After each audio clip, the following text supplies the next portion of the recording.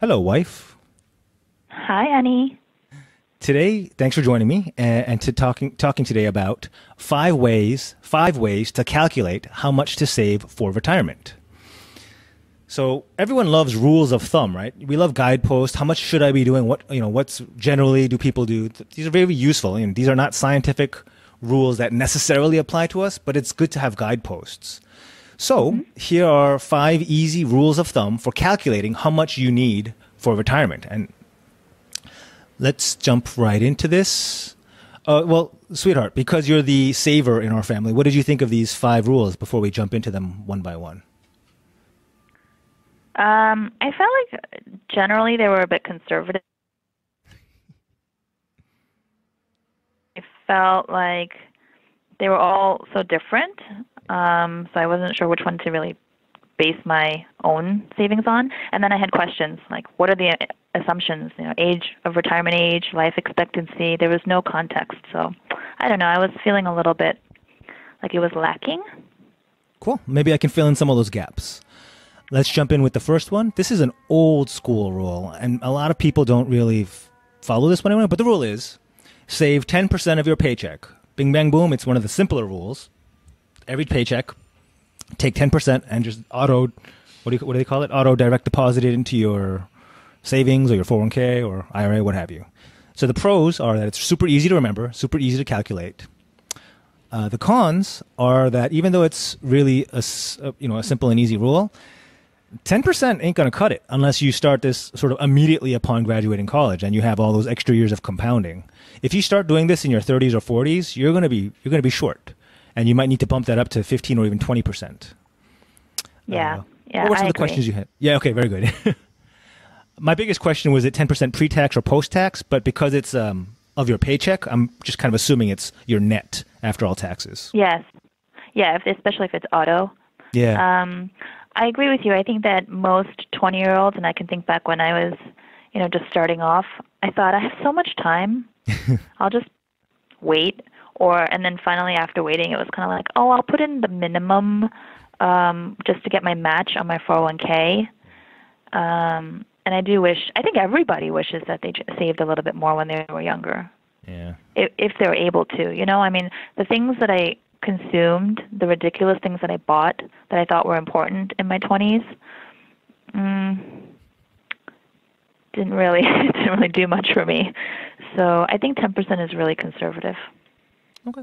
Agree. It does seem you'd need some pretty steady compounding and maybe have to avoid any major dips for that to work out. And maybe on a podcast, on a blog post or something, I can work out the math and just show you demonstratively. But for now, just know that 10% might be a little low. Maybe push that to 15 or 20, especially if you're starting a little later. Okay. hmm Second rule of thumb for how to go about figuring out how much to save for retirement: 10 times your income. Okay. So this is more about figuring out what is the absolute amount you need in your retirement account on the day you retire, right? Okay. And the rule of thumb is 10x your income. So what does that mean, your income? Because your income probably changes throughout your life, right? I think hmm they're kind of assuming either your last income, meaning that your income in your last year of work, or your peak income, because those might not be the same thing, whichever is your highest earning year, right? Right. If Yeah, you're, and I've heard somewhere that typically, and I don't know if this is like a legit stat, but I've heard it a few times, that usually people peak in terms of their income level around their sort of like in their 40s, which seems to make sense if you have a traditional job where you move up and you get promoted and you get raises over time. It seems like in the 40s. So I wonder if we can assume what you're expecting to make at that age, let's say around 40, 45, and then multiply it by 10, because if I multiply by 10 what I was making right out of college, that's not going to help me with my future. So I feel like age is really important. a question, well, you said the peak earning is in the 40s and 40, mid 40s, but I don't get that. Because then what happens in your 50s? You start getting demoted and making less money. I thought you would No, pretty I much, yeah. I think the assumption is that you spike in the 40s, if you're moving up, right? Uh-huh. You're doing well.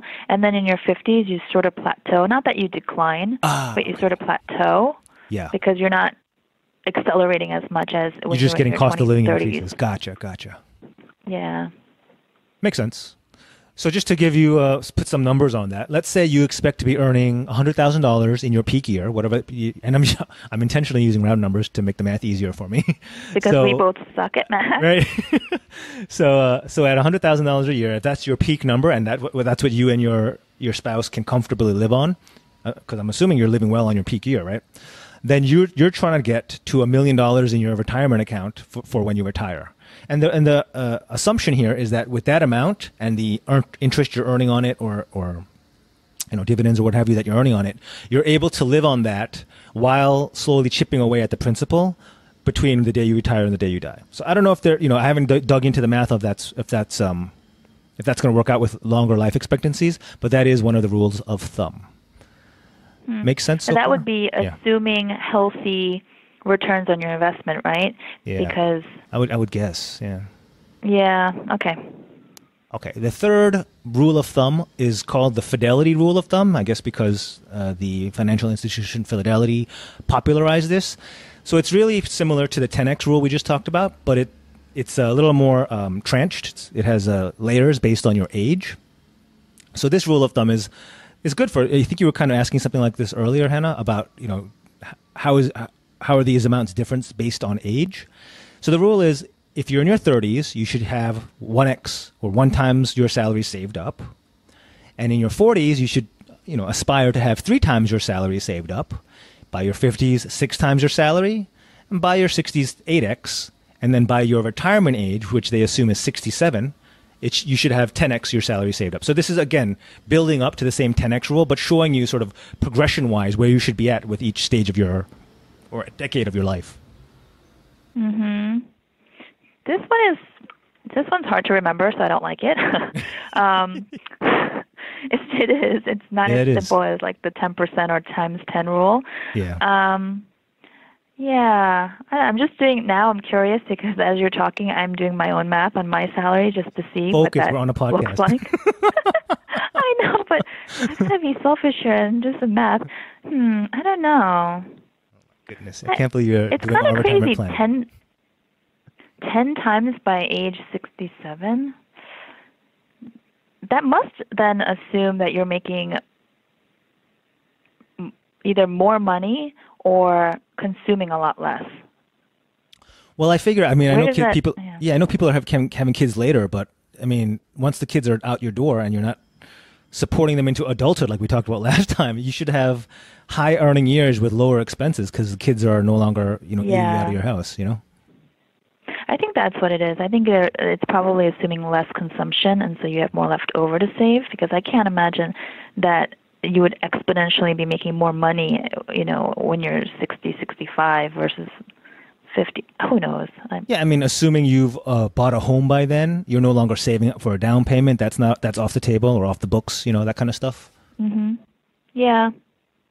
Okay. So the fourth rule of thumb and the next two both have to do with the very popular 4% rule. Hannah, you want to take a stab at explaining the 4% rule before I go into these general rules?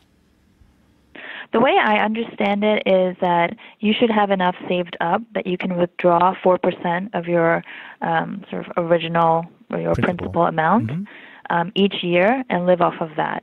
So if you've got, let's say, a total of $1 million, you should be able to withdraw $40K each year and live off of that without touching the principal. That's the way I've sort of understood it. Very good. Precisely right. And if you want to work that backwards, say the lifestyle that you want to achieve is $80,000 a year, using the same math backwards, that means you need $2 million in the bank, right? And so far and so forth. Okay. So it's working backwards from, instead of figuring out the aggregate amount in savings that you want, you start by figuring out what you want to live on and work backwards. What amount is that 4% of? And that's how you figure out what the amount you need in savings. Okay, so that's the 4% rule. So one of the rules of thumb for how much you should save to retire is applying the 4% rule to 80% of your income. Okay, so what that means is you take 80% of your income, right, and figure, can I live on? Hold on a second. Theoretically, Actually, I'm a So little would it tripped up be on this. withdrawing 4% from 800K versus 4% from a million?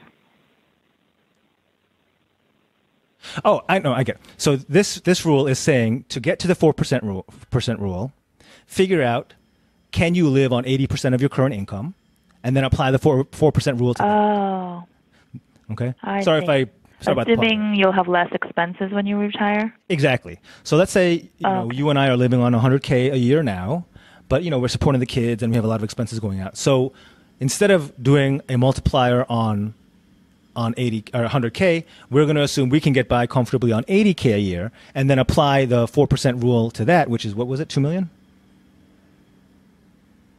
You're asking me? Yeah. Yes. So that's how we get to the amount that we need in savings. We need 2 million. Wow, saying that makes it sound daunting, but yeah, 2 million in savings by the time we retire. Everyone follow that? Okay. Okay. Then the next application and the final rule of using the 4% rule is kind of the exact same thing, but instead of using the 4% rule on this sort of 80% of your current salary, just figure out what you think you want to live on by the time you retire, and then use the 4% rule on that.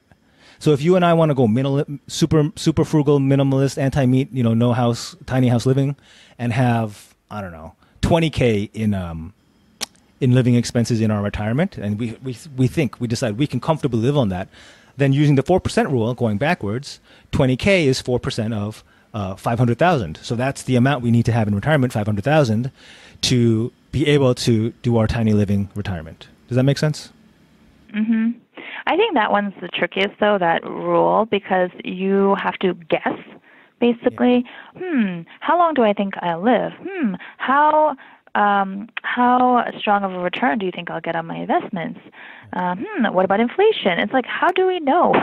How do we know these things? I feel like working backwards is so tricky. I think I generally take the approach of, save as much as you can. Enjoy your life, obviously. Enjoy your life. But if you have surplus, and I mean surplus in the context of like, not, I don't know, I think people buy a lot of stuff. I buy a lot of stuff, but there are people who buy a lot of stuff, like a lot. I mean, I know that I'm conscious, but I can still cut down a lot. And I see all these TV shows of people who are struggling, and it's really sad, and you go into their homes, they're about to lose their homes. Their homes are stuffed with things, just like tchotchkes they've collected over the years, and 6 full walk-in closets full of clothes and accessories, and they're like 70. They don't need this stuff. You just have walk-in closet envy. I do. I just want one. I have total envy. I just want one, though. I want all closet. I'd like a nice, like, one closet living in the city. But, no, seriously, I think that if you just adjust your belief in terms of, like, what do you really need to enjoy your life, and what do you really, of course there are sort of, like, I mean, I like bags and shoes, and you know that, so I'm not going to be on my high horse here. But just a little bit of refrain, and I don't know, I think there's fun in saving. Like, I don't think it's a punishment to save, I think if you can find a joy in putting money aside and seeing it grow, and, that's me. Maybe I'm a little cuckoo, but I like that. Like, I really enjoy increasing my savings percentage. I like seeing the returns. I like knowing that I've had the self-control not to touch it. You sound like you might also enjoy converting your savings into coins and putting them in a vault and like swimming in it. Have you ever tried that? No.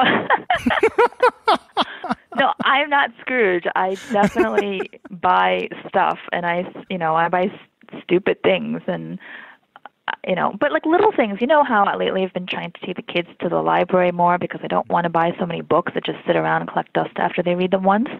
So things like that. I mean, I calculated. One day I sat around calculating how much I spent annually on books, and I thought, okay, I'm going to eliminate this line item from my budget because you can enjoy books plenty without necessarily collecting them. So just, I don't know, things like that. Without judgment, obviously. I have a lot of work to do myself on how I spend my money. But I just think that if consumption goes down, then you don't have to fret so much about not being prepared when you're older. So coming soon, obviously, is Hannah's podcast on minimalist living and frugality. So just kidding.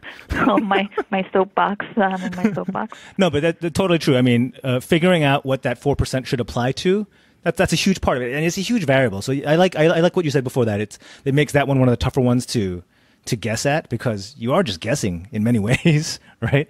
I mean, if you had done the 4% rule 20 years ago, you wouldn't have factored in cell phone bill into your expenses, right? That wouldn't have existed.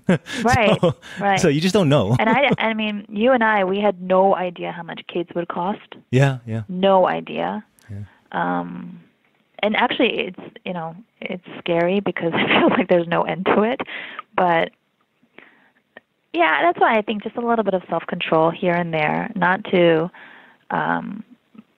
sort of like punish yourself or hold back so much that you can't enjoy your life. But we live in America, and for the vast majority of us, and probably a lot of the people who are listening to this podcast, are doing okay, and hopefully are healthy and are able-bodied and have good educations. So we can probably do with a lot less than what we have sitting in our homes, cluttering our space. That's it. That's it? You're good? I'm good for now. All right, cool. So hopefully we did an okay job explaining those 5 ways, just rules of thumbs. These are not, rocket science or hard science, ways of calculating how much you should be saving for retirement. Thanks for listening. Thank you, wife, and we'll talk to you next time. Bye. Bye now.